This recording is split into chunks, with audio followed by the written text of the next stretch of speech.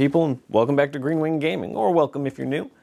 If this is your first time on the channel, this here is a Friday upload, and Fridays on this channel, we like to play tabletop games. So today we are continuing our playthrough of Rangers of Shadowdeep. We're continuing the Burning Light mission pack. Now, if this is somehow the first video on the channel that you're clicking on, you're kind of late in the game. This should be episode 14 in our Rangers of Shadowdeep playthrough. I would, at the very least, recommend going back to episode 11, I believe. No, episode 12. Sorry, episode 12. Because that's when we started the Burning Light mission pack. So you're more than welcome to keep watching this, but you're going to be a little at a loss for what's going on, because I'm not going to punish the longer-term viewers by just completely re-explaining everything. Short version, our heroic band of companions have ridden deep into the Shadow Deep. That was an interesting combination of words. They have arrived at a destroyed convent that has been filled with horrible monsters that destroyed the place, and they are seeking an ancient and powerful relic of healing to assist in the war against these nefarious creatures that are looking to sweep over the world. Let's see, in the last scenario, last time we saw each other, we did scenario C, which was the courtyard, where we managed to stumble our way out of the gatehouse and fight some skeletons, rather than the zombies we were dealing with in the first scenario in the gatehouse. And apparently skeletons are like way easier than zombies, because Tywin and his little band of friends, they did way better in the last episode than the first one. Because they just absolutely stomped those skeletons out and somehow ended the scenario with better health than when they began. I'm pretty sure the entire party is back to full health now. So, yeah, that was weird. But something I should address before we go into the next scenario is that one of you commenters very politely pointed out that I had actually missed a particular rule for the Burning Light mission pack. There is a specific page in that mission pack that says that between each scenario, you are meant to add 2 more event cards from a generic Shadowdeep table that's like at the back of the mission pack. I forgot to do that for the second scenario. So for this scenario that we're about to play, I added 4 new cards into the deck. So we're gonna have whatever missions were already in that scenario, or sorry, whatever cards were already in that scenario, plus 4 more from the generic table. Now, if that commenter who made that suggestion is watching this, I'm not sure thank you is the sentiment I want to express, because I've looked at the generic table and, yeah, it's not good. It's not good for me. This is almost certainly not going to end well, but we're going to give it a go anyway. So the missions are going to be getting progressively longer, because as far as I can tell in each scenario, it's you keep playing until the deck runs out. And so the scenarios get progressively longer and filled with harder and harder adversaries. So that's not great, but oh well. Yeah, so for today's today's scenario, I keep getting those 2 words mixed up. For today's scenario, we are moving on to scenario D, the library, because if I remember correctly, and I'm sure you guys will let me know if I don't, in scenario C, we did find exactly 1 clue about where this relic we're looking for might be. And I believe it pointed us towards the library. So we're doing scenario D, the library. Because once you've made it to the courtyard, you can go wherever else you want in the mission. Yeah. So we ended up doing the gatehouse first, but you can technically just jump straight to the courtyard. It just didn't seem super thematic to me. Like, oh, let's start with the gatehouse. Now we're in the courtyard and we're moving on to the library. I have no idea what scenarios we'll do after that. I'm gonna try and hold off judgment on that until we've played the mission and see if we find any other clues that might tell us where to go. Or hey, maybe we get super lucky and it turns out I'm right about the library and we just find the relic there. Who knows? We'll find out together.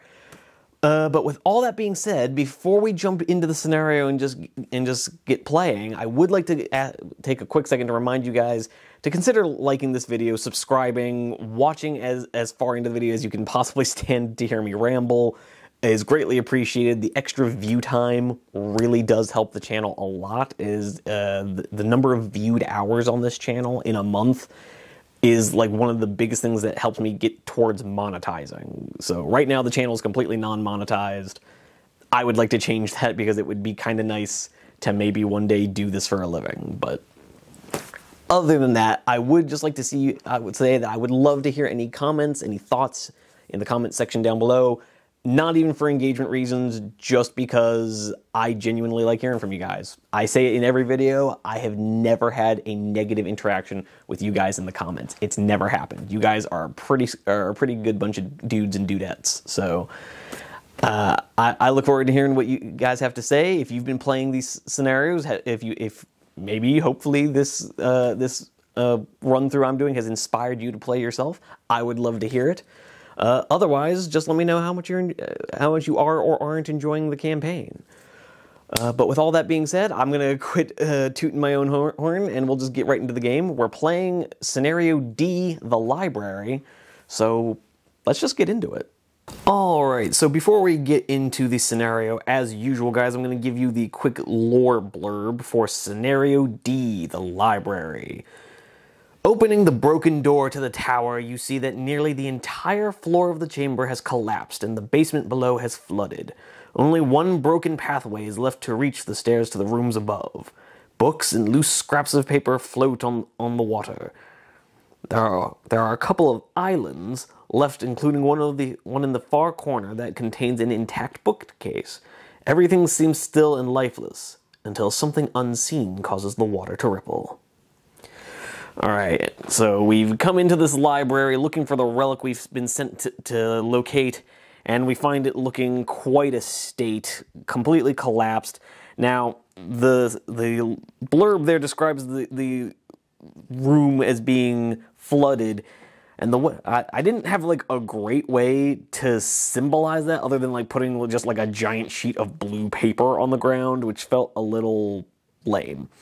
So I'm not going to do that, but the way I've marked it out is anything, when you look at the map, the setup guide for the scenario specifically says that you should have a narrow 2-inch pathway along the player edge and the right edge connecting the entrance to the stairs leading up to the second floor. Now, over here we have another room setup that's meant to symbolize the second floor. This little entryway here is going to symbolize where the stairs come up to the second floor from the bottom floor. Over here in what is meant to symbolize the second floor, we have a couple other smaller rooms and a main room where we have a couple enemies. Crucially, it's not actually mentioned in the rules, but the way I'm going to be playing this is that these enemies here, these little blood bats, is what they're meant to symbolize. I just ended up using the same Hormagaunts that I've been using as stand-ins for any baddies I don't have models for. They've become a bit of a staple of the campaign. The way I'm playing this is that they're just going to be staying by that table until one of my player models actually makes their way up the stairs and comes into the room. So until then, they're going to remain frozen in place. Over here, we have anything beyond these walls. I've used these little walls to mark out the pathway to the stairs. Anything to the left of those walls or forward from those walls is considered to be deep water, meaning it cuts a model's movement in half unless that model can fly. And if that model is in the water at the end of its movement, it has to take a swimming test. Now, so basically the only people I want moving through this water are like Gwyneth, maybe Archibald, or Thaddeus, because he can fly and move past it. One thing I do want to note for you guys is that we have our little doggo companion that we rescued in the last scenario. I've got him nice and painted up and ready to go. He's ready to be the goodest boy. Over here, what I have is a pair of alligators that I painted up. I just picked these up at my local comic book store. They're just generic D&D monsters. the game calls for them to be giant snakes. I figured alligators close enough. Why not? But then over here, amongst some rubble and debris, we have a point of interest, a little collection of somehow undamaged books, or less damaged books over here in the corner that someone will have to swim to if we want to find out what's in there. Over here we've got a stairway, and yeah, the one thing I do want to note for this scenario that I do owe you guys a bit of an apology for, the setup guide calls for these two rooms to be 2 feet wide and 2 feet long. Neither my table nor my game mat are actually big enough to accommodate that. And go figure, I didn't really feel like going out and buying a new table just to accommodate this scenario. So this is only a 3x3 game mat, so what I did is I just shrunk both rooms down to 1.5 feet and 1.5 feet, so 18 inches by 18 inches. I understand that this could be seen as me making the scenario easier on myself, but it's just genuinely the best I could do. I do apologize if that ruins your experience, but running 2 simultaneous maps, I understand why Joseph McCullough did that. It's certainly a very cool concept, but it's just very difficult to pull off. So, anyways, with all that being said, and we've got our board set up, and we're going to hop into the scenario just now for turn 1. And here we are at the start of turn 1, and we're going to start off in the Ranger phase by group activating with Tywin here. Let me zoom in a little bit on him. Oop. Sorry for the blur there, guys. But there's Tywin leading from the front at the head of his merry band, and we're actually going to group activate with him, the tracker Bryn, and our swordsman Damien, because they just seem like the natural points to kick things off, particularly because Tywin and Bryn both have ranged weapons, and I want to try, if I can, to get some damage on these giant snakes, aka alligators, as soon as we possibly can. So we're going to start off with Tywin taking his first action to be making a throwing knife attack. Well, actually, before we even do that, let's make sure he's even in range. Throwing knives in this game have an 8-inch range. So yes, Tywin is just within range of the nearest alligator. So he is going to be throwing his throwing knife at him. Now, the reason Tywin has a throwing knife is just because the first one you take takes up no inventory slots, so why not? But with all that being said, let's go ahead and roll the first attack of this scenario. Oh! Well, hold on a second. Okay, so Tywin only has a shoot of +1. Sorry for the blur there, guys. So he's only got a total of 19, and unfortunately our water snake has rolled a natural 20 with a fight of +2. So unfortunately that's not gonna be hit. It's a good roll by Tywin, just the snake did a little bit better. From there, we're just gonna hop over to our tracker Bryn, our leather-clad hero with the musket, which, for those of you who are new to this game, this game doesn't actually have rules for a musket. We're just using the stats for a crossbow. So it basically just gets +2 damage, but it takes an action to reload. Just a quick reminder for how we've been doing that. Okay, so Bryn is going to do much the same and just dial up a musket shot at that nearby crocodile. So yeah, he's going to be shoot +2 to the crocodile's shoot fight +2, so it's going to be dice even. Okay, it's a little bit better. It's a little bit better. So Bryn has rolled a 12 to the crocodile's 3. The snake has an armor of 8. So, but then the crossbow gives him another +2 damage. So that's going to be a total of 6 damage, taking this crocodile down to just 4 wounds remaining. So here we go. Just going to put that over in there. So that is Bryn's first action. Damien's first action is going to be pretty simple. He has nothing to contribute. He's wearing light armor and a shield, so he's not going in that water, because any swim checks he has to make are going to be at a massive penalty. So he's just going to come over here for his first action. Then we do everyone's second action, where Tywin is just going to kind of follow suit, because again, he's got light armor and a shield, I'm not sending him in that water. That is not happening. And Bryn, his second action is just going to be to reload. As per usual, he is basically just going to stay completely still and hope that the baddies give him enough time to bust shots. Although, actually, do I want to move Tywin that far? I don't think I do, because it is about to be the creature phase. So we're actually just going to have Tywin move up to the little gap in the stone there. And that's going to be his second action. Damien's second action is just going to be to move another 3 inches up the table. So he's just going to move up like so. He's basically just making a beeline for the stairs. He cannot help us at all with this flooded basement of the library. So he's just going to go to where he can hopefully be useful. I say hopefully because, well, he hasn't been in the past. But that's really neither here nor there. Now, crucially, we move on to the creature phase, and these creatures, while they are listed as giant snakes, they are specifically mentioned as giant water snakes, which does change their stats ever so slightly in that it gives them the amphibious rule. So these snakes, or snake-like crocodiles, do not have their movement in any way impeded by the water. They don't have to make swim checks, they don't have their movement reduced, nothing. So they're going to be able to move a lot faster in this water than they are, and unfortunately they do have a movement of 8 inches, so this snake is just going to come straight for Tywin. This right here is why I kept him there, because I knew that these baddies were going to be coming right at us. So the snake is going to make a beeline for Tywin, who I believe is a fight +4 against the snake's fight of +2. So let's see if as Tywin kind of comes in the room, sees these snarling creatures on the little island of, I'm guessing this was like the reference desk or something.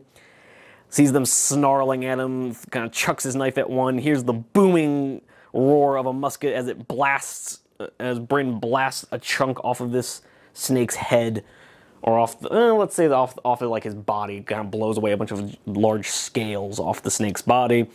And it comes just bursting across the water towards him as Damien is kind of skittering his way down this narrow, treacherous path of damp and slippery cobblestones.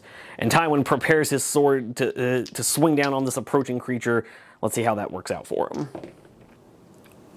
Okay, it's certainly gone better than his throwing knife. So the creature has only rolled a 6, becomes an 8. Tywin has rolled a 16, becomes a 20, becomes 25 points of damage, which becomes an instantly dead snake. So yes, the snake comes ripping across the table, leaps out of the water, and is immediately beheaded by Tywin, the man of the hour, the hero we need.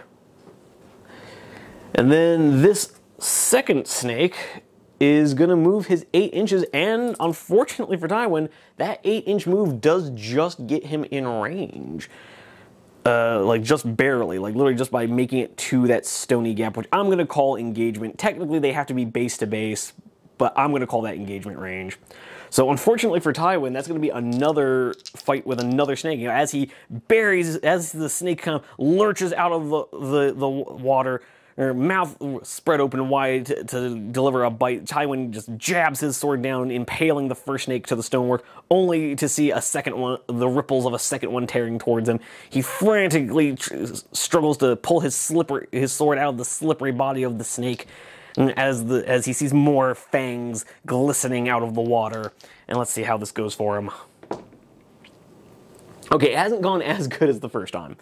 Tywin has only rolled a 5, with his +4 will get him to a 9, which will only cause 1 point of damage to the snake, leaving him on 9 health. But he does win the fight, crucially, so he doesn't take any damage.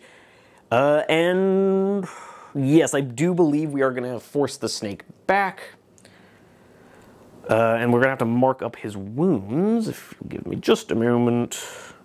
Mark him up. He only took 1 damage, so he's down to 9 from his starting 10. But that is going to bring us to the end of the creature phase. Not so bad. Our main man, Tywin, really doing his job as a leader and keeping his team safe. Good on you, man. So moving on, we are now going to have the companion phase, where we are just going to have Thaddeus, well, let's start off with our doggo, who is just going to move a total of 10.5 inches, because they have a movement of, only 9 inches, because they've only got a 6-inch move. He's just going to come up with Damien. He and Damien, our doggo and Damien, are going to be bestest buds and stick together. Thaddeus is probably just going to hang around with Tywin. That's usually my play with Thaddeus when I don't know what else to do with him, is just have him hang around Tywin because they're best bros. Archibald here is going to move his total of 9 inches to about here. Keeping up behind Damien, also just going where he thinks he can do the most good, because I'm not wasting his spells on a single wounded snake. As for Lady Gwyneth, she's actually kind of the only person I trust to get this done. So she's going to move 2 inches and then another 2.5 for her first action, which gets her right about there. Because after the first 2 inches of movement, her movement cuts down by half. Fortunately for her, the next, 3.5 inches goes down to 1 3/4 inches, which is still enough to kind of get her onto the island.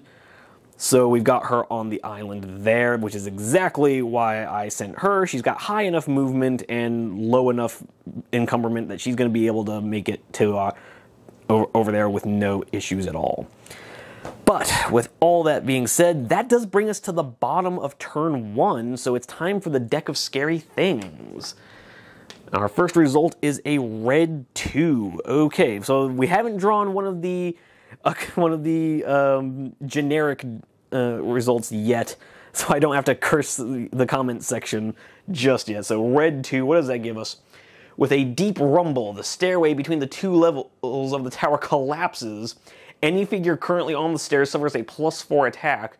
To move between the levels, it is now necessary for a figure to spend an action and succeed a climb roll target number 10. Son of a bitch. Literally the first turn of the game, and the stairway frickin' collapses. Why does this game hate me? But anyways, that does bring us to the bottom of the turn, and I will see you at the start of the next one. And here we are at the start of turn 2. Everything looking more or less how I want it to. We're going to start off the Ranger phase, group activating with Tywin, Thaddeus, and Bryn, as they're the only ones who stuck around him to be group activated. And we're actually going to start off with Bryn taking his first action. He's going to dial up another shot at a snake, the first one already being dead, so that second snake came leaping out at Tywin, who did not manage to get his sword free in time, and instead just kicked the snake back into the water, leaving one of its fangs hanging by a thread with the force of his kick, doing a little bit of damage, as Bryn here has frantically slammed another round home into his musket. He as the snake kind of slithers around, coming in for a second attack, Bryn levels his trusty weapon, hoping to finish the second beast off with his shoot of +2 against the creature's fight of +2. No, unfortunately, the second shot, he goes to pull the trigger, and there's just a soft click as the damp of the room seems to have compromised the powder he put in the powder pan. So the musket has failed to fire, and unfortunately, he is going to have to begin the process of unloading and reloading, which is going to be his whole second action. In the meantime, Thaddeus is now going to take his first action, getting into contact with the snake, not worrying about the water because he can fly. And Tywin is going to take his first action, kind of stepping to the edge of the land. Ooh, we're just going to kind of put him up here. And we're going to have to guesstimate that, guys. I do apologize, but the ground there, a little unstable for that heavy metal model from Metal King Studios, if you guys are interested in getting one for yourself. Shameless plug. Hopefully trying to send a little business to the guys who've provided me with such amazing minis. But Tywin's second action is going to be to fight the snake with the +1 that Thaddeus is giving him. So as the click sounds, kind of the most, oddly enough, the most deafening sound that musket can make is the click of a misfire. Tywin hears it and just kind of groans, this damn technology that Bryn keeps going on about. So Tywin finally managed to burst his sword out of the skull of the first snake, steps forward as the snake rounds on him. Thaddeus, as the snake is about to kind of leap forward and tear into Tywin's leg as he's getting the sword out, Thaddeus comes swooping in, kind of distracting the snake as Tywin finally gets the sword out, goes in for a swing with this time a +5 to his attack thanks to the gang up bonus. And it works out. Thaddeus' help gets Tywin up to a 19 to the creature's total of like 4. And so as this second snake is kind of whirling about to deal with Thaddeus, he instead catches a sword through his throat with a lightning fast thrust from Tywin, ending this creature's existence before it can cause too much trouble. We do love a hero. And then with Thaddeus suddenly finding himself with no enemies to deal with, he's just gonna kind of come chill out over here, get away from from this smelly, stinking water, because I can't imagine having a bunch of snakes moving around in it has helped the odor at all. But with that being said, we come to the creature phase, only to find that there are no creatures for us to deal with. So that's kind of a bonus. And then we move on to the companion phase, where we are actually going to have Gwyneth just move like so. Call me a chicken heart, but I really don't want her to even have to try and make any swim checks. So we're just going to move her to the other side of the island, and then we'll cross the second expanse of water in the next turn. In the meantime, Damien is going to move up his first 6 inches to the table edge. We're going to do the same with our doggo, who I have not named because he's not going to be a permanent addition, and I don't want to get attached. Archibald doing much the same with his movement. And that's kind of all she wrote. A very quick second turn, but an uneventful one, which is exactly what I like to see. But we have gotten to the end of the companion phase, which unfortunately means it's time for the deck of scary things. So we flip it over, and red 3. I promise I shuffled these guys. I swear to God I did, but looking over at the red 3, 2 skeletons appear adjacent to the staircase on the level that contains the most heroes, which obviously is going to be the bottom. Roll randomly in the case of a tie. We don't have to roll for it because literally all of our heroes are on the bottom floor. So I will go fish out some skeleton minis and put them on this level. All in all, could be worse. Could be worse. It doesn't really say where on the floor to put them though. So what I'm actually going to do before we cut the turn, I'm actually going to roll to randomize a little bit. We're going to randomize either on odds, they come up by the stairs. Evens, they come lurching out of this corner over there. Odds, okay, so they're going to be coming out by the stairwell, because we have rolled a 1. So the skeletons are going to come out over here, and I will see you guys, and we'll get those placed, and I will see you guys at the start of the next turn. Here we are at the start of turn 3, and we are moving on to the ranger phase. To begin with, we've got our pair of skeletons lurching out of the water, ambushing our friends as they come up to the just freshly collapsed stairway, kind of groaning with their misfortune, only to see a pair of armed sentient skeletons. Apparently these guys have decided they want to go for a round 2. But we're going into the companion or into the ranger phase, where we're going to activate with Bryn and Tywin. Unfortunately, no one else really can activate. And all that Tywin can do, he's used up his shooting attack, and he's not in range to use it even if he hadn't.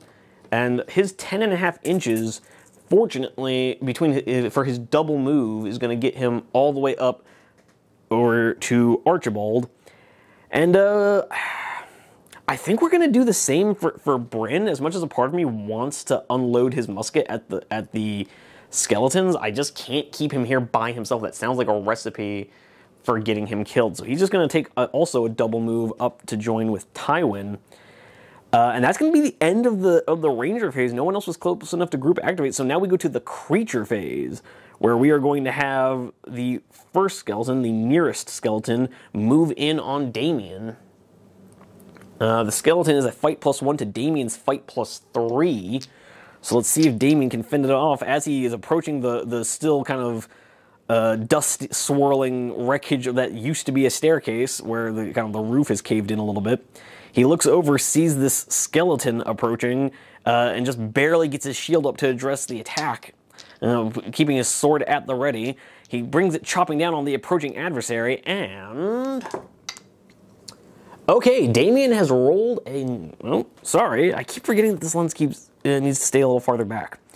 So Damien has rolled a 19, where the creature has rolled a natural 1. So as this skeleton comes lurching out of the murky depths of this very rancid water, Damien, being the canny warrior he is not caught too by surprise. He whips up his shield, his sword still in his hand. He never puts it away while amongst the enemy. And as the skeleton lurches forward, hand outstretched with a rusty weapon looking to impale him, Damien bats the weapon to the side and brings his sword swiftly down, bashing open the skull of the skeleton, ending his miserable existence on this mortal coil. But only as the bone dust clears away from his sword does he realize there is a second creature. Another skeleton lurching, sorry, don't know why I choked on that word, but lurching forward towards him, bringing a hefty blow from its mace down to face Damien. Oh, and unfortunately this one has not gone as well. The skeleton rolling a 15 while Damien has only managed an 11. And with his armor, Damien's only got a 12, so he's going to take 3 points of damage, going down to 7 health. Not great, not great. So Damien will be taking a bit of damage there, but that does bring us to the end of the creature phase and over to the companion phase, where we're going to start with Gwyneth, who is going to have her initial 7-inch movement goes down to 3.5 inches, which is actually enough to get her over here, and then her second action will take her over to the point of interest, and we're going to go ahead and make that a free action to interact with the point of interest. So let's find out what point of interest A has to say to us. The only bookcase still standing on this level sits on a little island. Make a navigation roll, target number 8. If successful, see note 269. Okay, so she has to make a navigation roll. She has no bonuses to this, so let's just see if she can crank an 8 or better. She cranks exactly an 8. All right. So yes, Gwyneth has successfully completed her navigation roll to see what is on that, what is in this bookshelf. So we're going to have to go see note 269. I'm going to have to go take a look at that at the end of the turn, and I'll tell you guys what it says at the start of the next one. As for the rest of the companion phase, Thaddeus is going to do what he does best. He sees that as the mace of the second skeleton comes bashing down on Damien's shoulder, you know, he's too busy kicking the remains of the first skeleton back into the water, doesn't quite see the second one in time, takes a hit to his shoulder, but Thaddeus sees this, and he's not going to let his buddy face this threat alone, so he spends his 2 actions coming in to get in base contact with that skeleton. Friends don't let friends fight alone. With that being said, Damien is going to engage this enemy again, now having a fight +4 against a fight +1. So let's see if he can't do a little bit better with the gang up bonus. And he does! The skeleton rolls a 12, and Damien rolls a 16, becomes a 20, becomes 25 damage with the crit bonus.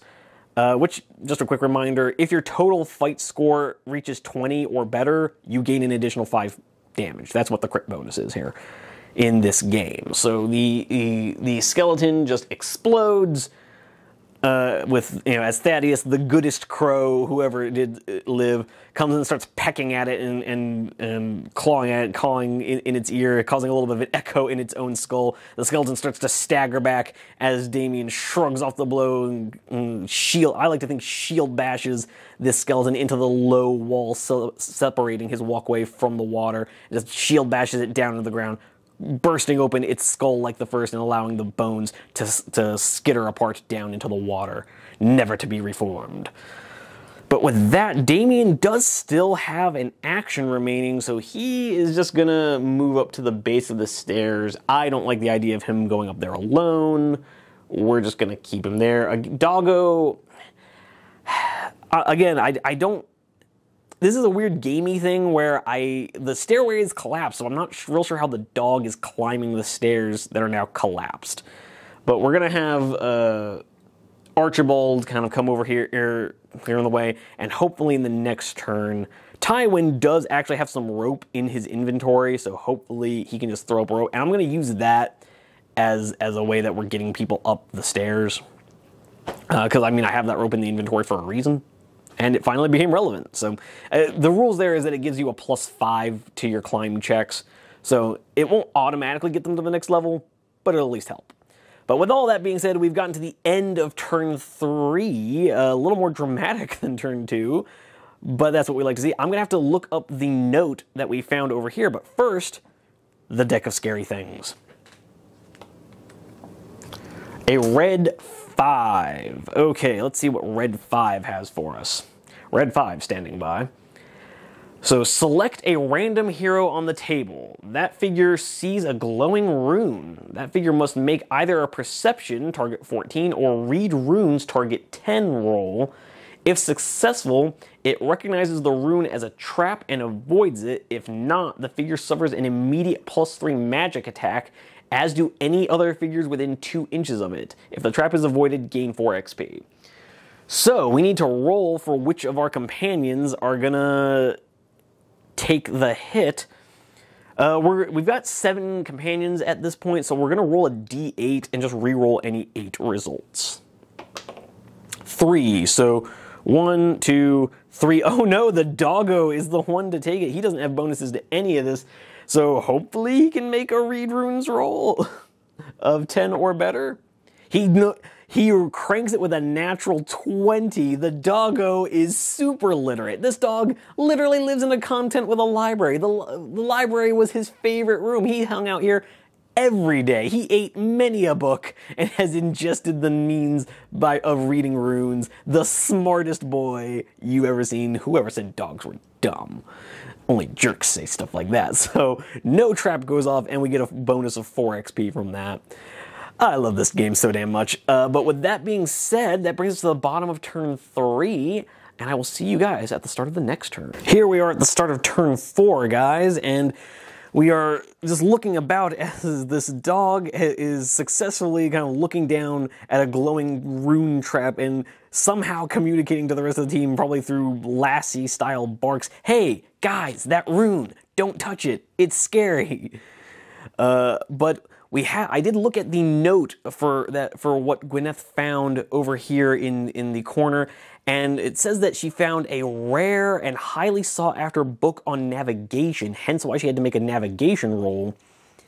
And as it turns out, the way this item works is you can immediately give it to anyone in the party, and whoever gets it gains a permanent +2 to navigation rolls for as long as they're holding the book. Now, at the end of this mission, we can return it to our superiors in the Ranger Corps, but I'm probably not going to, because doing so just gives you +10 experience points, but a permanent +2 to a skill seems super worth holding on to me. Maybe that's just me. So we're going to give that to our tracker, Bryn.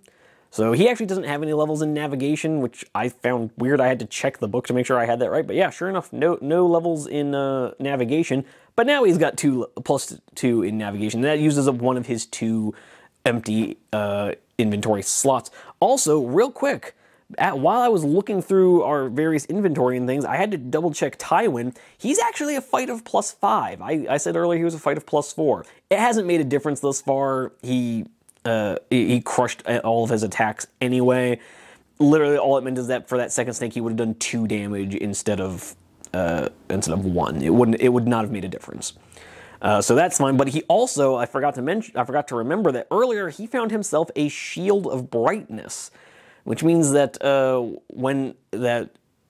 total of 5 times he can choose when he's attacked by a creature to gain +5 to his fight roll, as the shield basically lets out a burst of light.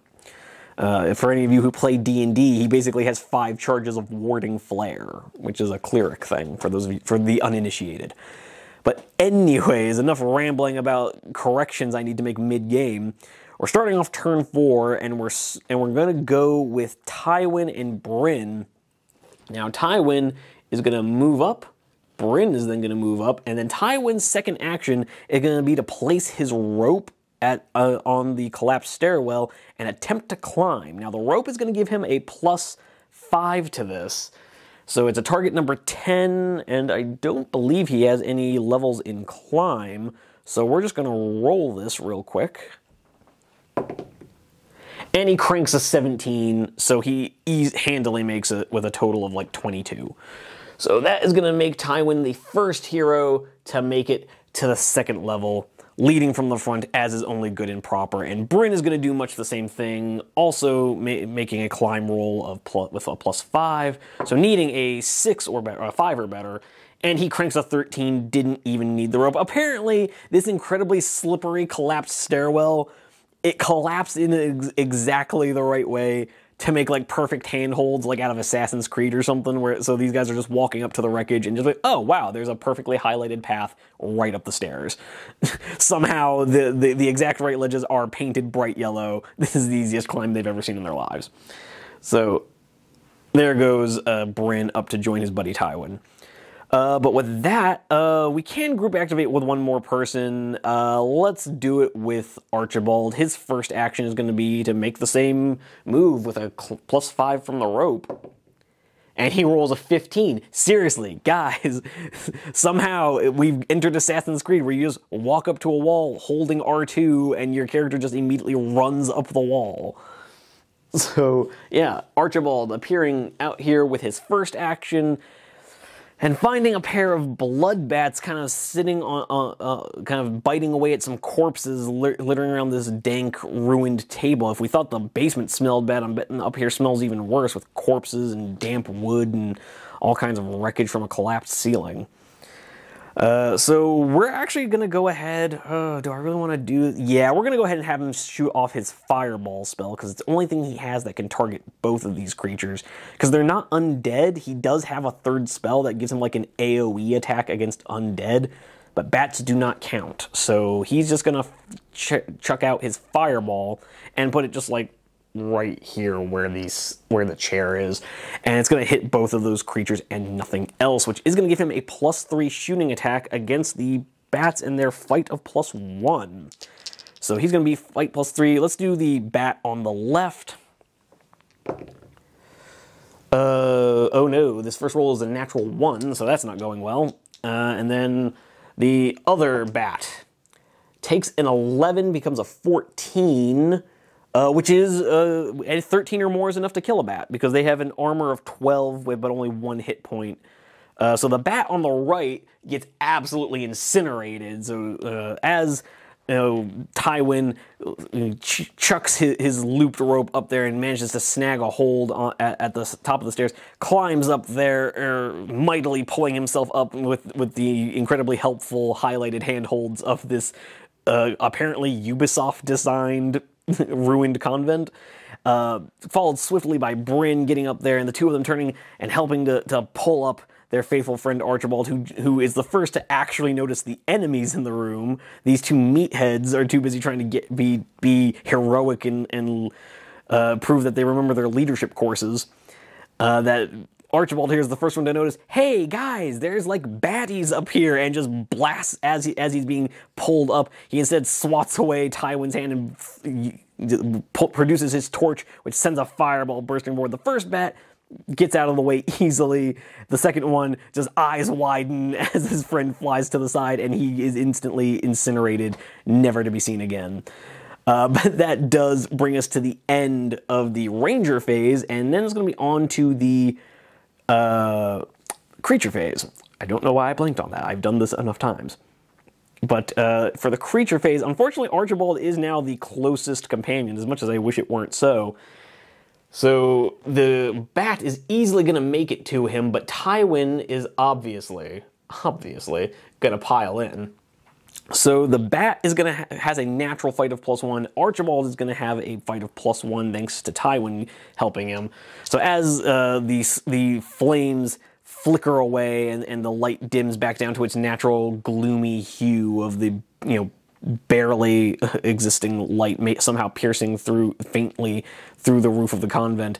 Tywin sees the fluttering wings of the bat closing and leaps forward to try and shield his friend, but the bat lunges toward its claws towards our faithful magician. And oh, well, okay, so it's not technically the bat has won the fight, but it could be worse. It rolled an 8, becomes a 9. Archibald has a base armor of 10, like everyone. So the bat's claws lurch forward, but as Tywin shield checks it, the claws just kind of barely grasp at Archibald's clothing as the bat kind of flitters around, letting out that annoying screeching sound, and just kind of fluttering about impotently. Moving on to the companion phase now, we are going to have Gwyneth do much as she did in the previous turn, where she's just going to use her total movement to get back where she was. So she's going to be stuck traversing all this water for a good long while. Let me go ahead and get that investigation marker out. But yeah, so she's going to be stuck on that island for a bit, because next turn she's going to have to cross, and then turn after that she'll make it to the passageway. It's unfortunate, but it is what it is. So now that we've gotten our tracker and an old magician up this incredibly handy collapsed stairwell that basically just collapsed into another stairwell, we're gonna have Doggo make his move as Damien tries to help the dog's shaky legs to kind of pull an air bud and just leap up this incredibly convenient stairwell. So climbing of +5 because of the rope hanging there, and yes, he cranks us in. Wait, is this even a stairwell, or is this just like a mild bump? Because the dog literally just walks up, sniffs real quick, leaps up there like it's nothing, and he's just going to kind of come out like this with the rest of his move, because he only uses up half of his movement to do that, moves another 3 inches, and then can move another 3 inches, so we're just going to have him end up kind of like there, next to that bench, getting more of a presence in the room. Thaddeus, we're not even going to make Thaddeus roll because he can fly, he's a crow, and he's just awesome. He's too good for that rolling stuff. And he's just going to kind of come over here and end it also in combat with the blood bat, because he's the only one who gets to fly around here, alright? That bat is intruding on his thing, he's not okay with it, and this time, it's personal. So, Tywin is going to be starting off with a real strong advantage in the next combat. And now we're going to finish up with Damien. I'm almost hesitant to have him go up there because I don't really want to leave Gwyneth all by herself.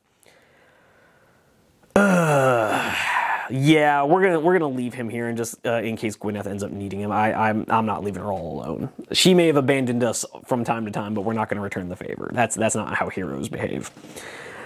But yeah, that brings us to the end of the companion phase, with Damien basically just kind of passing his turn, and so that brings us to the deck of scary things, where we've drawn a red 6. Guys, I swear I shuffled this deck. I don't know how this is happening. Red 6. A pair of blood bats come flapping in from a hole in the ceiling on the 2nd floor. Place 2 blood bats on the desk. So literally, the blood bats we just killed, or sorry, no, we actually only killed one of them, so 1 lands on the desk, and then fortunately I did have another one over here because I basically just keep my Hormagaunts handy whenever I play this game now. And so now we have 2 more blood bats hanging out on the table. Joy of joys. And so that's all. But all in all, as far as these Shadowdeep cards go, could be worse. Could be worse. Although we still have not drawn any of the actual Shadowdeep cards. So with that, we are now reaching the end of the turn. The state of the board has already been updated, but I will see you guys at the start of the next one. Okay, heading right into the next turn, turn 5. We're going to start off with Tywin group activating. Who are we going to have him group activate with? I think we're going to have him group activate with Bryn and Archibald, as much as I would love to group activate with Thaddeus. So Tywin is actually going to have a pretty massive advantage with the blood bat he's in combat with, because he's a fight +5 naturally, if you'll remember my correction from a couple of turns ago, and he's got 2 companions in combat with the same enemy as him, so he's going to be a total of +7 right now. Even without activating his like frenzied attack bonus. So which I'm not going to use now. So yeah, fight +7 to fight +1. Didn't really need it. Even if he'd been dice even, this would be a victory for him. So yeah, he's rolled a 17, becomes a 24, becomes a 29, which oddly enough, this I know this will completely shock you guys, is in fact enough to kill a bloodbat. Weird, right? So for Bryn's first action, what we're going to do is dial up a shot at the bloodbat on the left here, or the one closest to our doggo friend, because no one gets to threaten our doggo friend. And so as Bryn has kind of turned around and helped the doggo up onto this level, as it comes bounding away, he looks down and hears the skittering of more bats coming down into the chamber, and levels his freshly loaded musket, hoping this time the powder stays true, and fills the room with a billow of smoke and the roaring of artificial thunder as he takes a shot at this nearest creature that dares to menace his friends. Shoot +2 against a fight of +1. God damn it. No, the powder misfires again, and Bryn must begin reloading all over again. That's going to be his second action. Archibald is going to take his first action by firing a magic bolt at the, again, we're going to go with the, actually, we're going to go against the bloodbat on the right this time, as the smoke from the musket has obscured the bat on the left. Archie, seeing Tywin having blasted the Fellbat apart, because the Fellbat was coming in for another bite at Archie, only to get sliced in half by almost a casual swing from Tywin, not even taking it seriously, just kind of, please, I kill snakes, I'm amazing, I bash apart skeletons, I think I'm worried about a bat, and single-handedly just blast the bat apart. And so Archibald, not one to be outdone by this young whippersnapper, levels his torch, and it's probably the only source of real light in here, and blasts out a bolt of mystic energy at this horrible, beady-eyed creature. It's going to have a shooting attack of +5 against the bat's fight of +1. Okay, and it works out for us, because Archibald has rolled himself a 15, becomes a 20, becomes a 25 points of damage against the bat's 8, becomes a 9. So yeah, it turns out, again, a bolt of pure eldritch energy is tougher than a blood bat. Go figure, guys. And so yeah, that's everyone's first actions done. Bryn's second action is just going to be to reload his useless musket. He had a couple games of being somewhat useful and has gone back to being completely useless. Tywin's going to use his second action to move 7 inches into base contact with the fly, with the bloodbat. And Archibald, we're going to just have him take this moment to move 6 inches, if we can measure that out real quick. 6 inches towards the nearest investigation marker. Not quite going to be enough to get him there. Gets him to about there. So that's where he ends up. Things looking pretty good for us, but is now, of course, the creature phase. There's only one creature left, and it's has the misfortune of being in contact with Tywin, who seems to have kind of gone beast mode in this game. He's rolling hot fire. His stats are hot. His sword has tasted blood. He is ready to kill.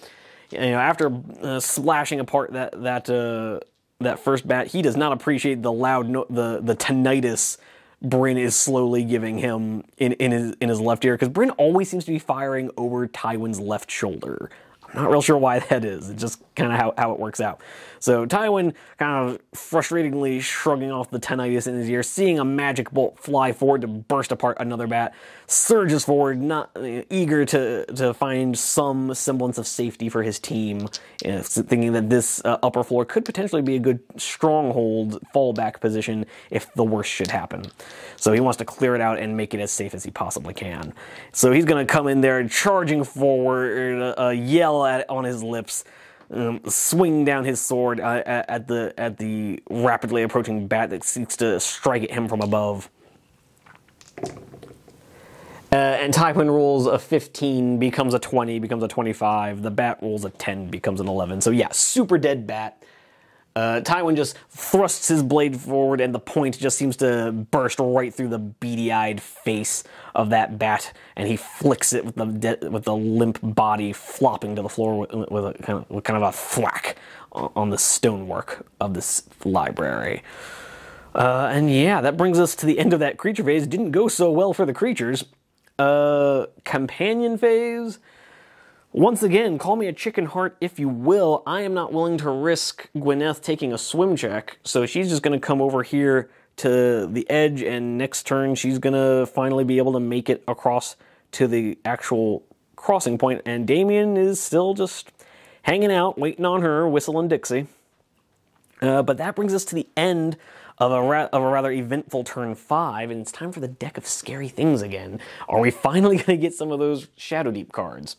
We do, with the 2 of clubs, and again, how is it the lowest one?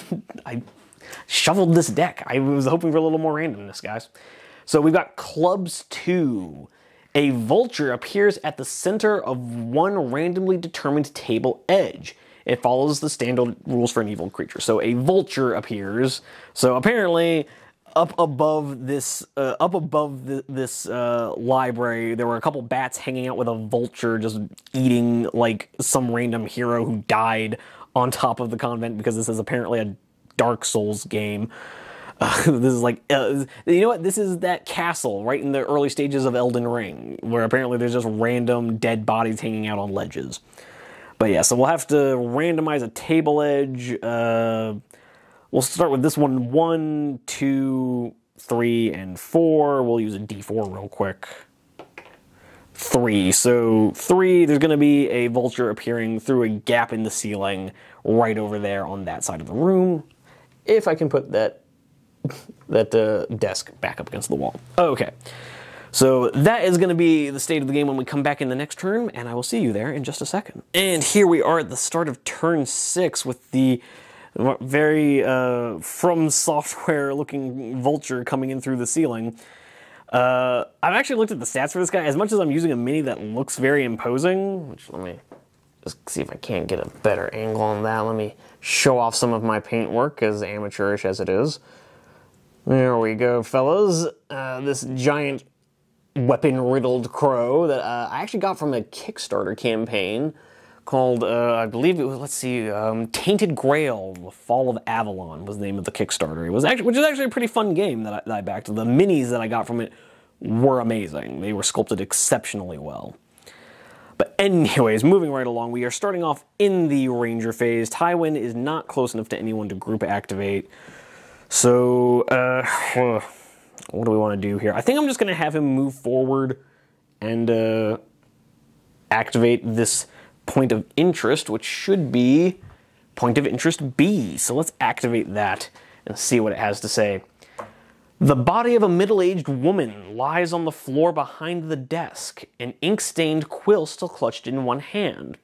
On the desk is a half-complete scroll written in some ancient language. Make a read runes roll, target number 8. If the result is 8 or more, see note 502. If the result is 12 or more, see note 846. Okay, so pardon me, we're going to have to take a bit of a trip here because I have to go take a look at Tywin's stats. Sorry, we're doing this live, fellas. Tywin has a read runes of +3. So Tywin will be making a read runes roll here. I'm almost tempted to just pop his focus ability. Do I want to? Nah. So naturally he rolls a 1. We're going to pop a Hand of Fate reroll there because I really want to know what's in the scroll.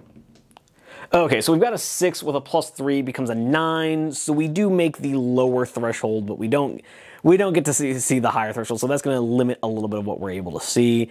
And actually, real quick, because we've got the middle one, it's going to be note 502.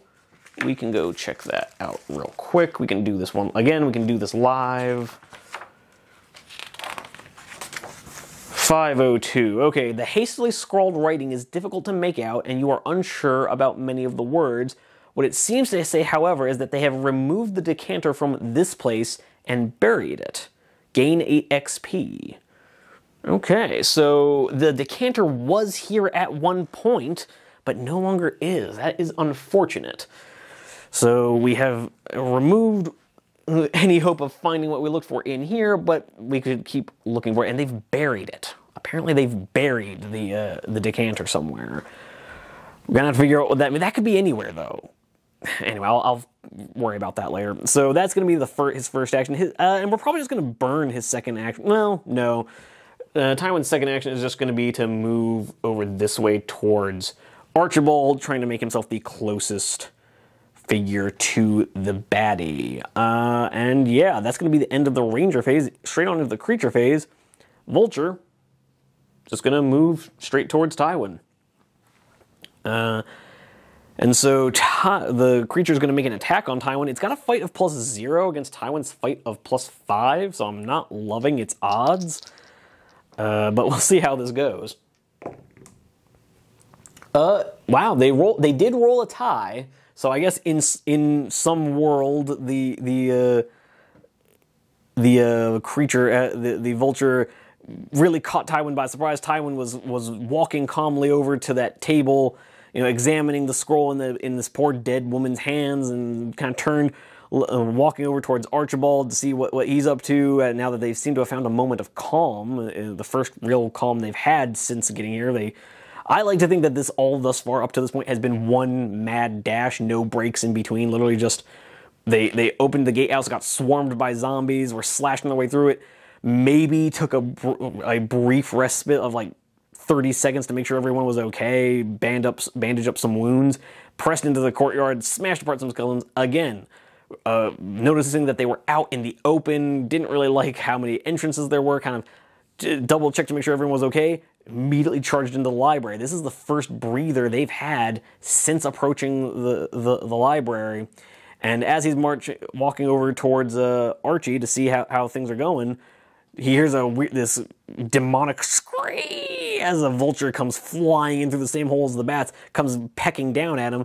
But just so over this crap, he swishes his blade around, gashing through the creature's gut, causing 17 points of damage. The creature has an armor of 14 and a health of 4, so it's down to 1 wound. So the creature kind of screams and caws and backs the hell off, because we're actually gonna have the vulture be forced back. I think that's what we're gonna do there. And that brings us to the end of the creature phase. Over to the companion phase. What are we going to do? I think, yes, we're just going to have Doggo here. Doggo can't really interact with the investigation markers very well, so he's just going to move his 9 inches to join up with Tywin. Thaddeus could engage the crow, but he has died in every solo engagement he's made. So he's just going to come over here and also back up Tywin. It's going to be Tywin and his 2 animal companions squaring off against this giant From Software creature. And Archie here is just going to ignore that entirely. He's like, I see nothing, I hear nothing, Tywin's got this, it's alright, everything's fine, as he frantically searches a bookshelf and activates the investigation marker there, which if we flop back over to there, is investigation marker C. Wow, we're actually proceeding alphabetically. So most of the books on the shelf are obscure religious tracts that have no meaning to you. Make an ancient lore roll of target number 12. If successful, see note 337. Now, fortunately, we're having our mage do that. He's got an ancient lore of, I believe, +3? I'll have to check that in a sec. But yeah, so we're looking for really a 9 or better. Come on, buddy. And he cranks a 17, doesn't matter what his stat is, so we will be able to look at whatever that note says. So let's see. It's note 337.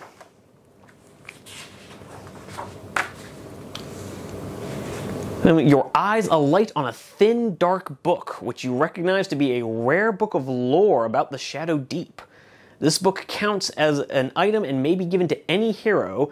If that hero survives the mission, the book may be returned over to its superiors and the Rangers gain 15 XP, or any one companion of each Ranger gains 1 progression point. So one of my companions can get a progression, or one can get, or a Ranger can get 15 XP, but it takes up an inventory slot until then. So Archibald just finds this incredibly rare text. He did not believe anyone knew anything about the Shadowdeep. It was the stuff of myth and legend. But apparently not. Apparently this convent held some secret and forbidden knowledge. He tucks the book away in the folds of his robes to decide what to do with it later. But with that being said, that's Archibald done. We're going to go ahead and take that investigation marker out of there. And then Bryn, I really just feel like banging out as many of these markers as we can. So he's just going to move, he's going to double move, getting to the doorway. He's not quite going to be able to open it this turn, maybe next turn. But with that being said, we now are going to have Gwyneth make her move. Let's see, so her first move is going to be 3.5 inches, followed by 1 3/4, which is just enough to get her from this island over onto safe ground. So she has, by virtue of being very careful and unbelievably slow, she has managed to get all the way over to that marker and back over here without issue, swimming gracefully through these stinking, reeking waters. And at this point, Damien is actually going to just go ahead and make his climb, because I'm pretty sure Gwyneth's going to be okay. So Damien is going to make his climb roll at a +5 thanks to the rope. And he cranks a 13 because, again, this is a Ubisoft climbing surface. It didn't even need a rope. So he uses up 3 inches getting there, and then he's going to have another total of 6 inches with his next move. He's just going to go back up Bryn, ending up about there. So that does bring us to the end of the companion phase. We go over to the deck of scary things, where we draw the red 4. Flipping back over to that. Red 4. One of the heroes suddenly feels an inner strength. Choose one hero at random. That figure may activate in the Ranger phase and receives 3 actions in its next activation. Okay, someone is feeling incredibly brave, so we're gonna randomly determine, again, rolling a D8 and ignoring 8s. So that was a D4, guys. I am smart, I know what I'm doing. And so naturally we roll an 8. We roll again, and this time we get a 4. I don't know if you guys can quite make that out. Ooh. There we go. It's a 4, so that's going to be 1, 2, 3, 4. The doggo gets 3 actions in the Ranger phase. All right, go buddy. So, yeah, I don't really know what to do with that. The dog is feeling a burst of inner strength. The dog is living his best life. He disarmed a trap by himself. He's feeling like the best dog who ever lived. Air Bud, eat your heart out. Yeah, I don't really know what to do with that, guys. This game is the weirdest thing. But anyways, that brings us to the end of turn 6. I'll see you guys at the start of the next one in just a sec. Moving into turn 7, this scenario moving along pretty nicely. I'm pretty happy with how we're doing. We're just going to start right off in the Ranger phase, where, I mean, it's almost wasted that the dog is the one who gets to activate on his own in the Ranger phase, because he's close enough to group activate. So, Thaddeus is going to take his first action moving in on the Vulture. Our Super Doggo, ditto. Then Tywin's going to take his first action. And Tywin is then going to be the first one to make a second action. And it's going to be fight +7 to the bird's fight +0. So, yeah. And somehow, some way, Tywin still lost that fight. I have no answers, guys. I have no answers. Fortunately, he's armor 12, and the bird has literally no bonuses to its fight roll, so Tywin will take no damage. But Tywin somehow lost a fight to a crow with a double gang up. So now it's going to be up to Thaddeus with his fight +2 from the double gang up. So he's going to be a fight +2 to the Vulture's fight +0. And Thaddeus is immediately smacked down by the Vulture and removed from play. And he rolls an 11, so once again Thaddeus is swatted to the ground, thinking, "Oh my god, I am so done with this, guys." He has rolled an 11 on his out of action roll, so he's going to get a full recovery. But oh my god, guys, what the hell? Because the creature has rolled a natural 20. The Vulture apparently got slashed across the gut and entered his second stage boss mode. His boss health bar has appeared at the bottom of the screen, and we just didn't know who he was messing with. But our doggo is going to try to do the same. Going to try to fight with now just a fight +1 against fight +0. Okay, but apparently, while this Vulture was immune to mighty rangers and a boss level fight against our little Thaddeus, he is apparently no match to a doggo who sniffs a good treat. And our doggo lunges forward, grabs that Vulture in his mouth, and just shakes it around until he's broken every bone in its stupid bird body, killing it. And being the good boy he is, he still has a move action.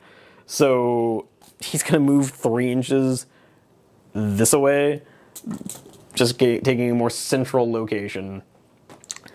Guys, what even is this game? I don't even know what I'm doing anymore.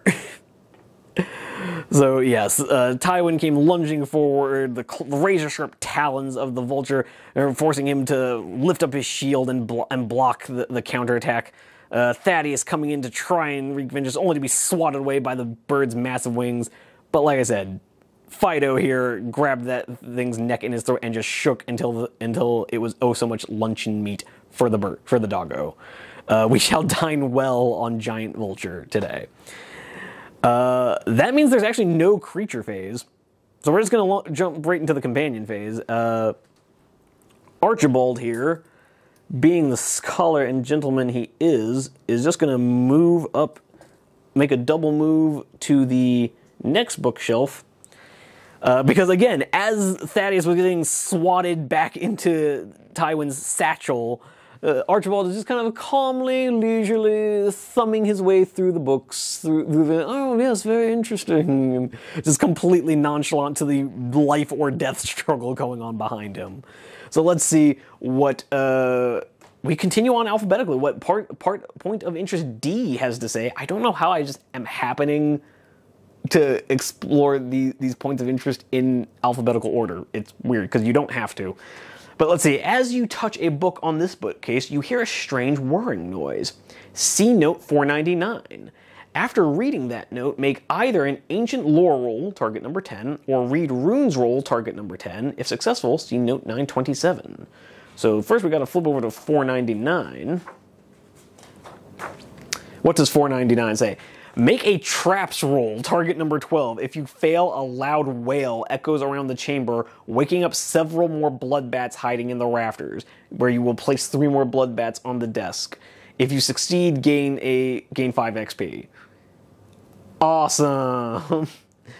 So, yeah, we have to make a traps roll of 12 or more. Oddly enough, Archibald has no training in that. And he cranks an 11, not quite enough, so yes, we get to place 3 more bats in the center of the room. Thanks a lot, buddy.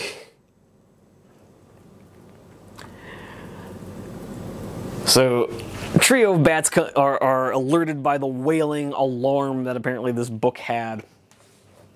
But now we need to make an lore or read runes roll, which for Archibald... Oh, actually, no, his read runes is +5, I believe. So, yep, he needs a 5 or better to pass this. See what he's got. And he cranks 7, so he does, in fact, succeed.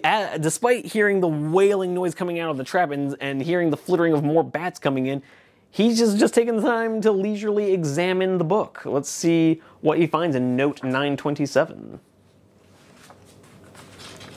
One moment. Crammed between several books on the growing of various wildflowers is a red-bound book of magic. The book may be given to any hero and takes up an item slot.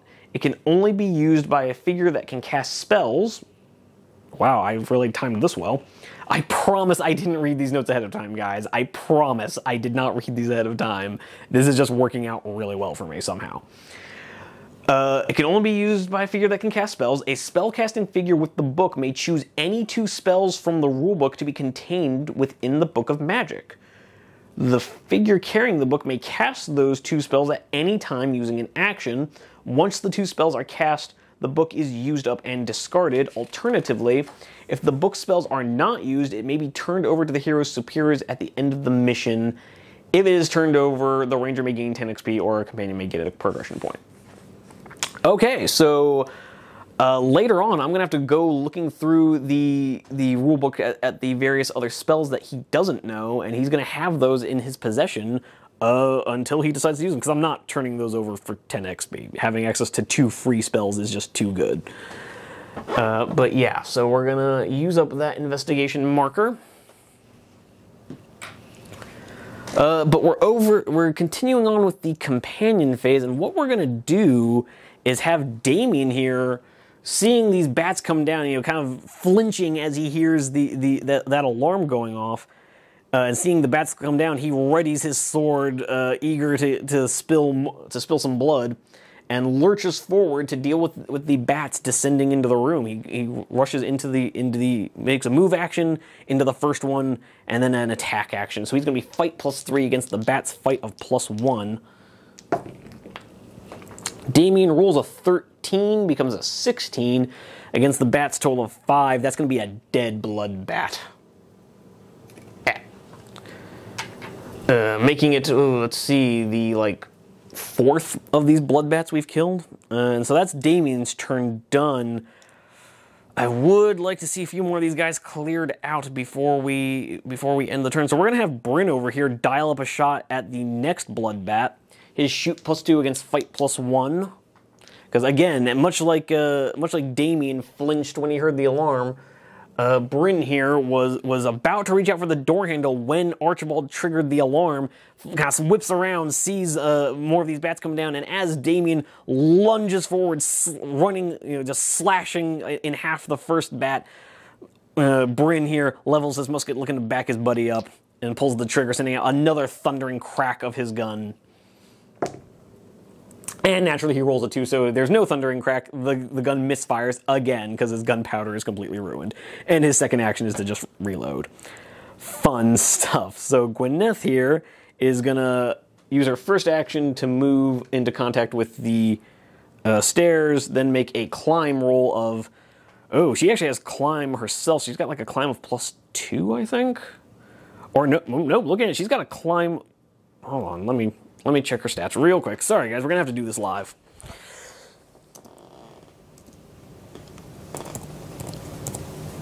Apologies, we are almost there. Lady Gwyneth does have a climb of +2.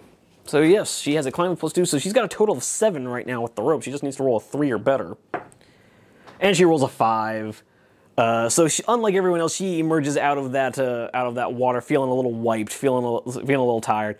Does actually need the help of the rope, but she does get up there. So she comes up here, and and that was in fact her second action, so she's gonna have another inch of movement over like that. And that brings us to the bottom of the turn. Things could be worse. We've just got a pair of bats threatening us. We've gotten most of the investigation markers. Everyone is now up on the second level. That collapsed stairwell really ain't shit. So it has no obstacle to any of it. I don't think anyone failed a climb check. No, we didn't. Literally everyone made it up first try. Easiest climbing since Assassin's Creed Unity.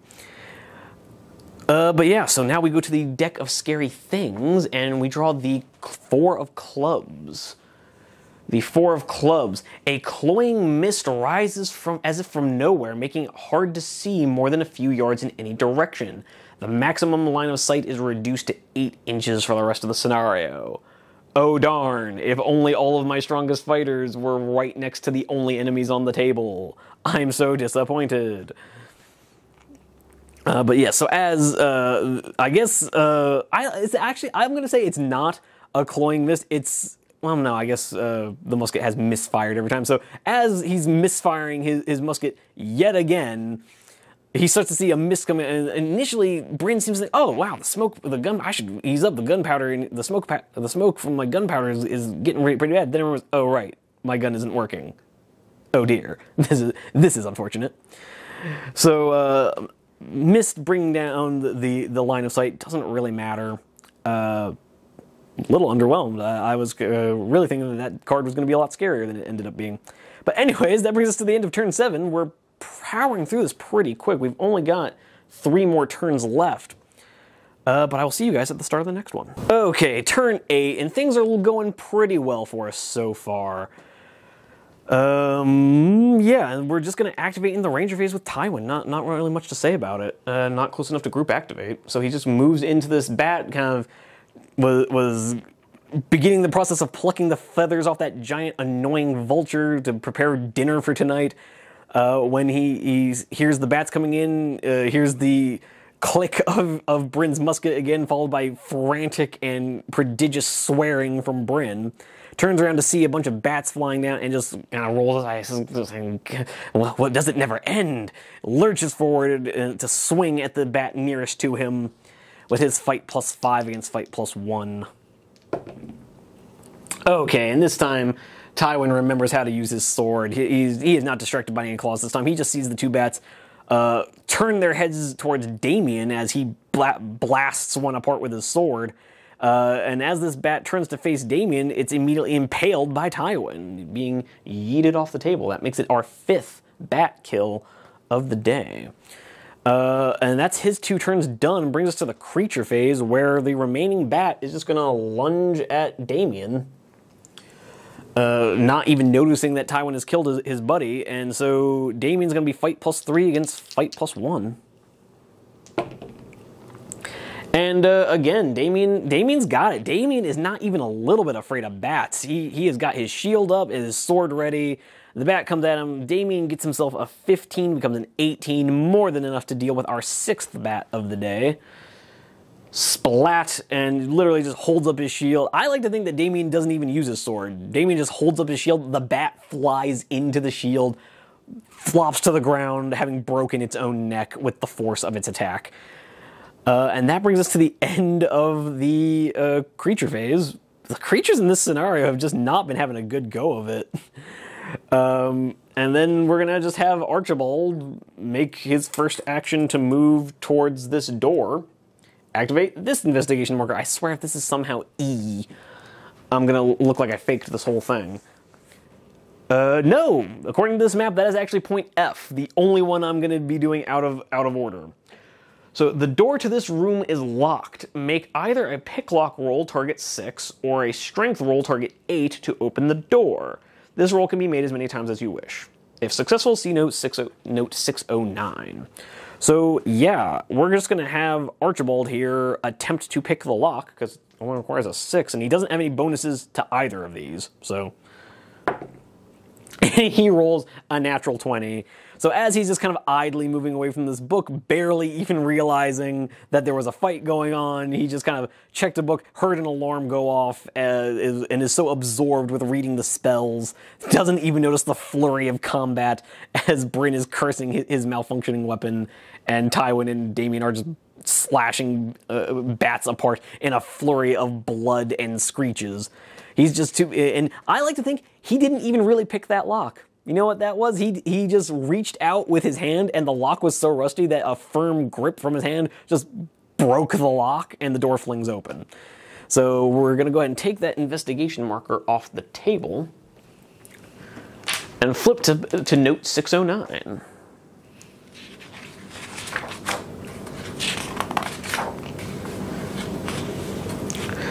As you push open the door, you hear a scream from within and see a young woman huddled behind an upturned desk.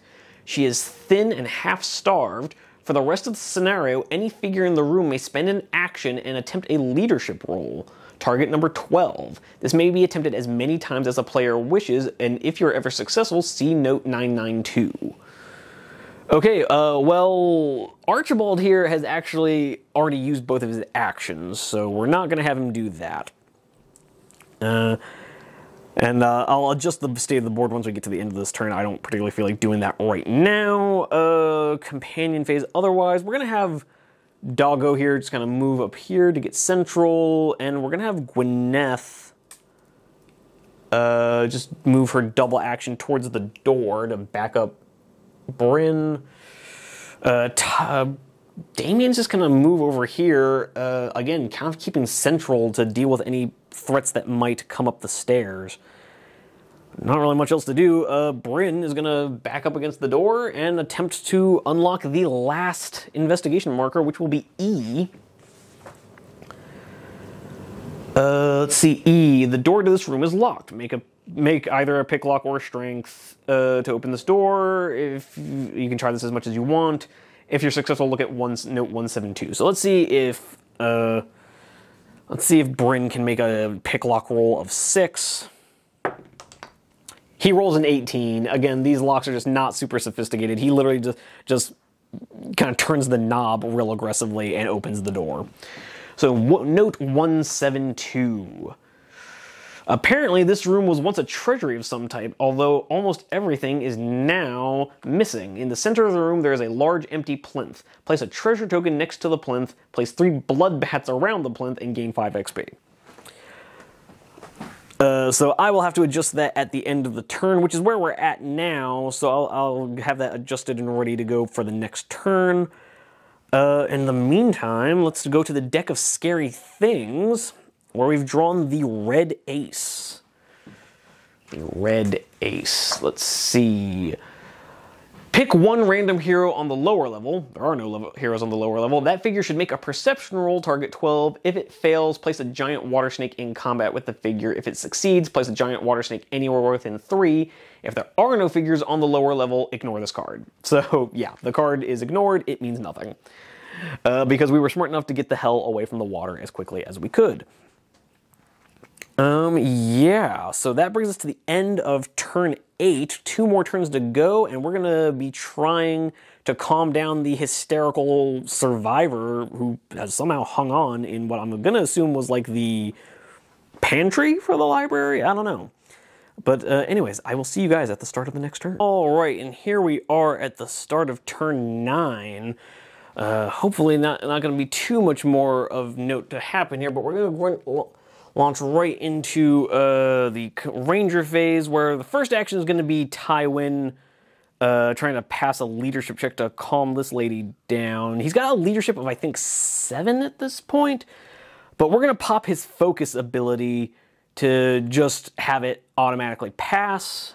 So he just automatically passes his leadership check to get her, and then let's see. Okay, so the note said that if we successfully pass the leadership check, we should flip to note 992. Here we are. Okay, so the note says the young woman was an initiate of the Order of Saint Emilia. She knows very little of what happened. She remembers a horrible earthquake and thick clouds of ash. The nuns that survived started rushing about, but none stopped to explain anything to her. Then the creatures attacked. Monsters pouring out of every corner. She ran in here and locked the door, found a bit of food, and has been drinking rainwater ever since. She doesn't know how long she's been in here, but the young woman joins your heroes as a free companion. She has the stats of a conjurer and knows 2 spells, Heal and Strongheart. She is completely unarmed, unless another figure gives her a weapon. If the young nun survives to the end of the mission, gain 15 XP. She can continue being used as a companion after this mission, gaining progression points as normal, but the players will have to pay her recruitment points. Okay, so we have found ourselves, for the moment, in possession of a free conjurer. Don't mind me, I just accidentally stepped on one of my minis and broke it. That's fun. Oh well. But, don't worry, it was just one of my skeletons. It's not the biggest deal in the world.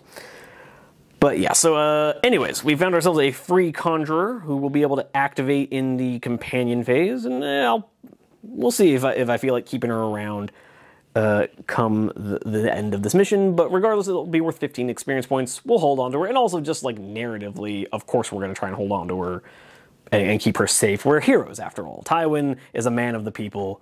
why would he do anything less? But with that first action out of the way, his second action is going to be to move 7 inches towards the fight. And I just realized I also knocked over Doggo in the course of adjusting the board. So here we are. Yeah, so moving on to the creature phase, we're going to have this bat here, because we have a trio of blood bats in this armory, is just going to move straight at Bryn. Gwyneth is, of course, going to pile in. Tywin not quite close enough to pull that off.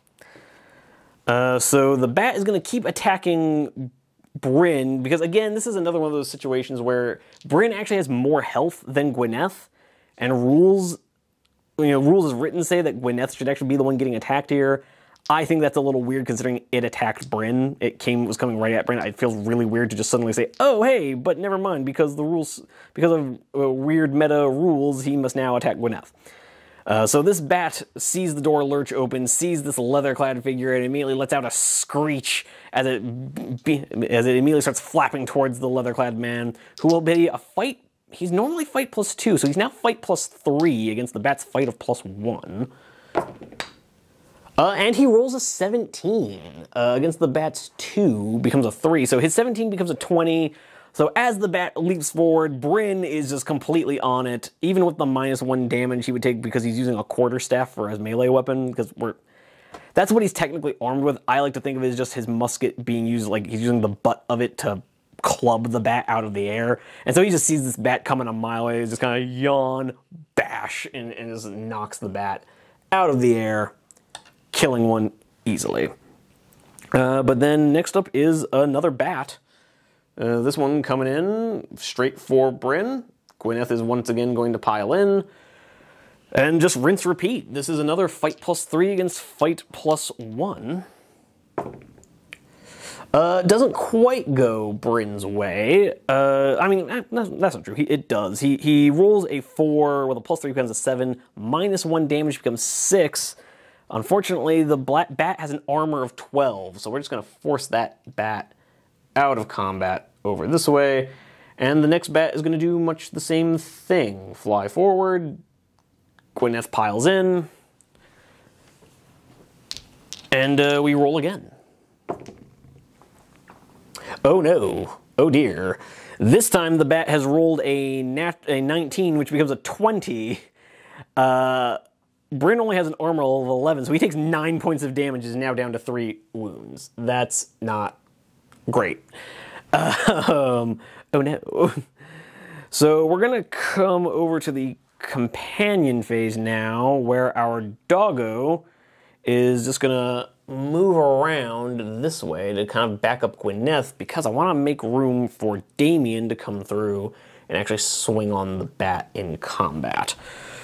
So Doggo ends up over there, Damien ends up in combat, and is going to be a fight +4 against the bat's fight of +1. Let's see if that helps him at all. It does, sort of. So Damien looks over, sees that the first bat has been clubbed out of the way by Bryn, but the second one has just firmly latched onto Bryn's neck, letting out a scream of pain as Damien comes hurtling forward, shoving past Tywin to help his buddy out, and just bursts his sword through the stomach of that bat, throwing it off his blade with contempt as he looks to make sure his buddy's okay. And over here, we're just going to measure it out real quick. So it's going to be about 4 inches, another 5 inches. So Bryn's wound marker comes back over this way, but our healer just kind of ends up over this way. And that's actually going to bring... Oh, no, sorry. Bryn and Gwyneth do still technically have their turns. So Gwyneth is going to throw her throwing knife. Sorry, we don't have a great angle of that room. So Gwyneth right here is going to throw her throwing knife at the last of the bats. She's a shoot of +1 against the bat's fight of +1. But she rolls a 2, which becomes a 3. Bat rolls a 3, becomes a 4. The throwing knife is useless, so she's just going to back up. She wants nothing to do with that. And then Bryn is just going to level his musket at the one bat remaining out of combat, and try to fire off with his shoot of +2 against a fight of +1. No, he rolls a natural 1, and the musket jams again. His second action is to reload. God damn it, Bryn. Why must you remain so perpetually useless? But that does bring us to the end of the companion phase with that. Or, sorry, no, it doesn't. Archie is still here. He does still exist. So he's just gonna move up behind Tywin, suddenly very worried about his friend. Having heard the shout, he finally... after finding the young woman standing in that office, letting out her shout of alarm, he kind of snapped up like, oh wait, there's stuff going on. Oh right, there's enemies around. So he kind of claps his book shut and comes rushing over to see what's the matter with Bryn. But we get to the end of the companion phase, and we go to the deck of scary things, where we've drawn the 3 of clubs from the generic card table. 3 of clubs. The heroes feel a strange tingling, and suddenly all of the monsters they are facing seem to gain new strength. Next turn, all evil creatures gain +1 fight. Awesome! Well, I'm glad that happened at the end of the game and not the first draw. I'm glad we're dealing with that going into turn 10. But yeah, alright, so we're just gonna... That brings us to the end of the turn, and I will see you guys at the start of the next one. Alright, going straight into turn 10. Bryn and Damien both looking a little hurt here. Oh, Bryn more so. We're gonna group activate with Tywin, and he's gonna activate with Damien and Bryn, who is gonna make one... We're gonna start with Bryn, give him one last chance at redemption, see if he can't clear out this infuriating bat with his shoot of +2 against now a fight of +2. Okay, I mean, he can. Okay, yeah, so he can. He does roll a 10, becomes a 12. The bat rolls a 2, becomes a 4. The 12 would normally be just enough to do nothing against the bat's armor of 12, but he's got crossbow stats, so he gets +2 damage up to 14, just enough to kill the last blood bat. Blasting it apart with only the second successful shot of the game. His first shot worked, dealing some considerable damage to a snake. Every other shot has misfired as he's constantly trying to get non-ruined gunpowder into his gun. And finally, he has managed to get off another shot, filling the treasure room with smoke as he finally lets out a thunderous crack of gunfire in this very cramped space, partially deafening everyone else. But other than that, just fine. And then Damien, on his turn, is just going to move forward and get the treasure token next to that plinth. Britain's second action is going to be to reload his gun. Tywin is going to take his actions to just kind of gain a foothold here. There's no creature phase. Our healer is going to come running forward, and she's going to use her healing spell, because she can do that once per game. She has having the heal spell. So let's go flip through this book to what the heal spell even does. I mean, we know it heals, but other than that...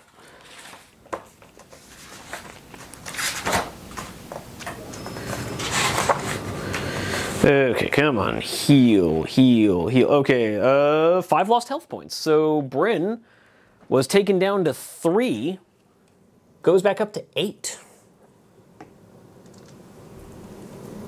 So Bryn's actually not looking too bad. Having that heal spell is going to be so handy because we're going to have it once per game, every game.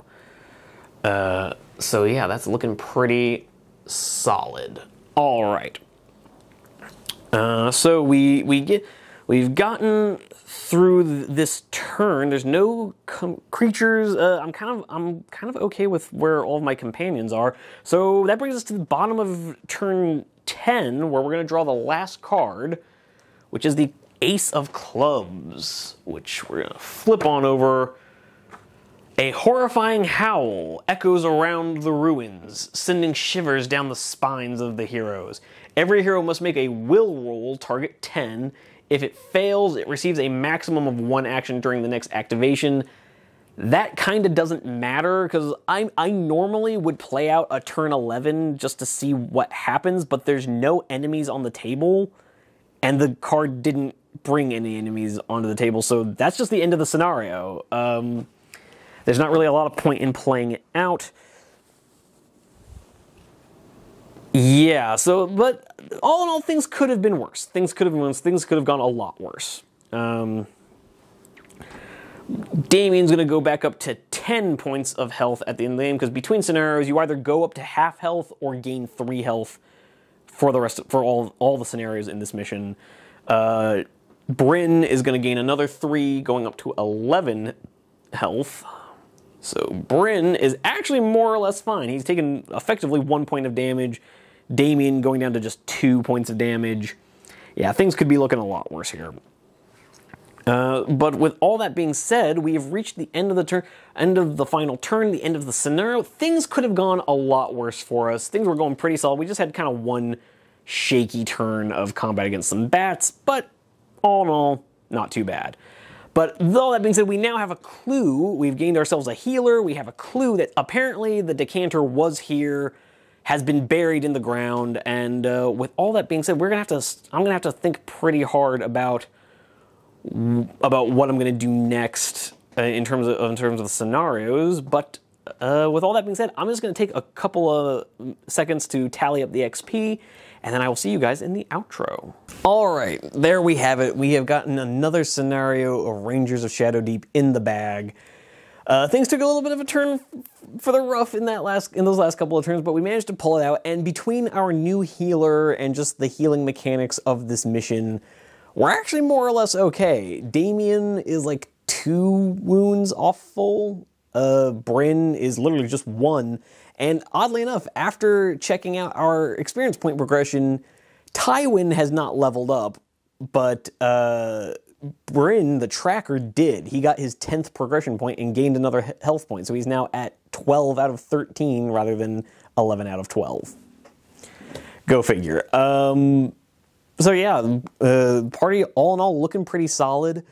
We've found another clue. We more or less successfully looked at every note that every little clue there was to find, and we've been told that they've buried the decanter that we're looking for somewhere. I'm still thinking about how where that might be the most likely place to look next, but more on that next time. Yeah, other than that, no real progression to point out, except, sorry, the treasure token that we found in that little armory, that little treasure room with the bats, that turned out, we rolled it up, and that was a potion of Wraith Walk, which I gave to Gwyneth, so she will now have a potion of Wraith Walk that she can use. It's a one-time use, and basically just lets her, for the duration of a scenario, ignore terrain rules, that she can just kind of walk across the board however she chooses. Walk through walls, walk through doors. I'm pretty sure she can just ignore, like, walking through, like, spider webs and stuff like that. So pretty handy. I could definitely see that being useful depending on the scenario. And we found a bunch of useful items. A +2 navigation book for Bryn and a temporary spell book for Archibald. We're looking pretty strong. I ended up putting the armor and teleport spells in the spell book. So now all of a sudden our damage dealer has some actual utility spells, because frankly we were out of damage dealing spells to give him. But with all that being said, I really enjoyed this scenario. I hope you guys enjoyed watching it. I hope you're enjoying the missions. Please do leave a comment down below to share your thoughts. If I'm missing anything, if there's any rules I've gotten wrong, I would love your guidance. Or just let me know if you're enjoying the campaign so far. But other than that, obligatory reminder to hit the like button, subscribe, maybe help the channel grow a little bit. Although I do already owe you a big thank you for even watching this far. But with all that being said, I can't wait to see you guys in the comments down below. I can't wait to see you on some of our other videos. But in the meantime, happy wargaming. Onward to glory!